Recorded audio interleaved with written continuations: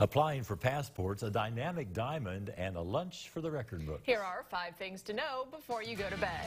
An analysis estimates 57% of Americans did not pay their taxes last year. The study is from the Urban Brookings Tax Policy Center.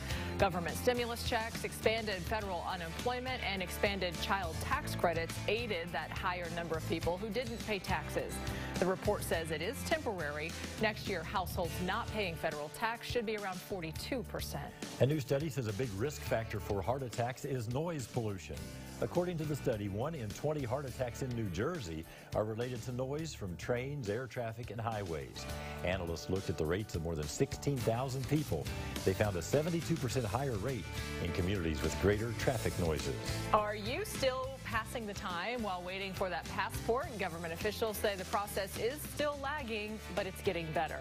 Wait time for a standard passport renewal is about 8 to 11 weeks. Before the pandemic, renewals took 6 to 8 weeks. This diamond may soon be a girl's best friend because it's worth millions. Auction house Christie's has a 228-carat white diamond up for sale. The mega-carat diamond is the largest white diamond known, wider than a human thumb. Its estimated value is $20 to $30 million. It goes on the auction block May 11th in Geneva, Switzerland. A woman in Britain breaks the world record for most chicken McNuggets eaten in a minute.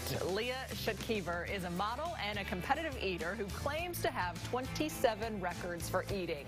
For this record, she ate 19 McNuggets in a minute, or 352 grams, surpassing the previous record of 315 grams. There you go. 5 things to know before you go to bed.